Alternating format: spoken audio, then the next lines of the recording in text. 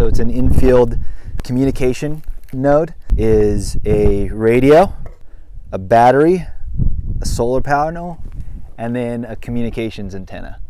And so this specific node is for valve actuation.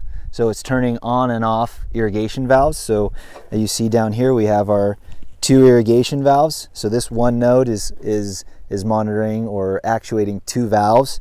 This is the well bubbler. It is an automated well level sensor with a cloud connection. So the black poly airline here runs to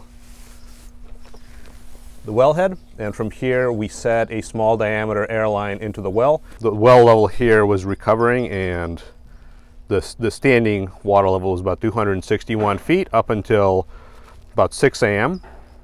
this morning when the farm irrigated, and then they basically pumped with the well level down to about 315 feet. So that's getting pretty close to the pump. So before using Heavy Connect, we used to collect these thick binders with a lot of paper, and it had every day's checklist.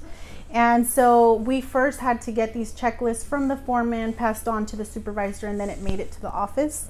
Now they're done on this app, and on this app we have a checklist for every crew.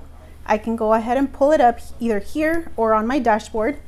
So once I pull it up, I can review the checklist, make sure everything was done correct.